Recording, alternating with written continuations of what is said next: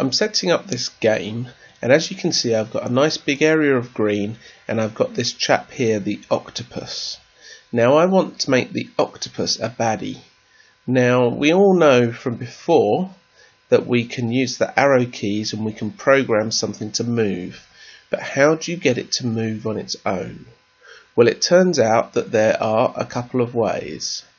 So I'm going to program my octopus, and the first way is really simple. All I'm going to do is I'm going to click on more here, and I'm going to click on always.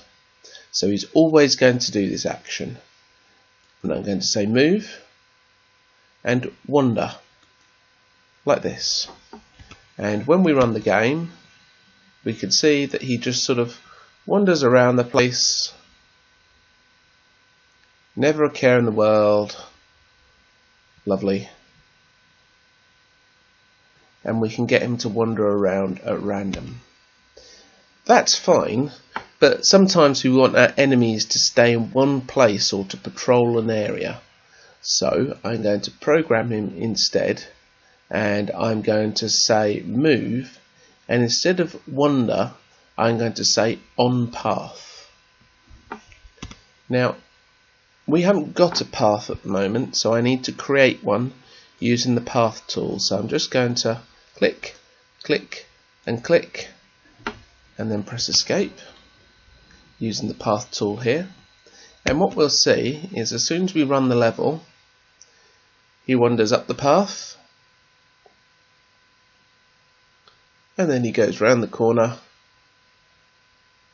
and he'll get up to the end of the path, and what he does then is he turns around and then he comes back. So you can make walk back and forth just like that. Now when making a path, also make it so that you can move it around like this, and if you right click you can also change the height of particular nodes like that.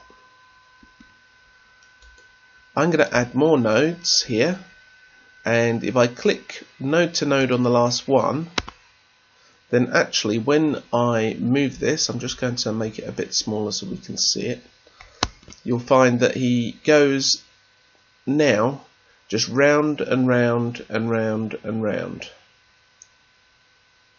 just like that. And he'll just keep on doing that forever and ever and ever. You can also do things with paths, which is changing the path style. I'll show you this now. So if I select the path, you can see up here, oh, it disappears when I come off the path, so you have to look up. I can change the path with up and down, so it actually can put some physical into the level under the path.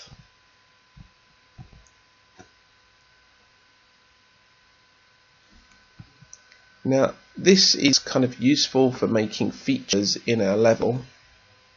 Nice vents there. Can also be used to make a feature interesting. So that's off, and then when I run the level and see it's there, actually if I change the height of this node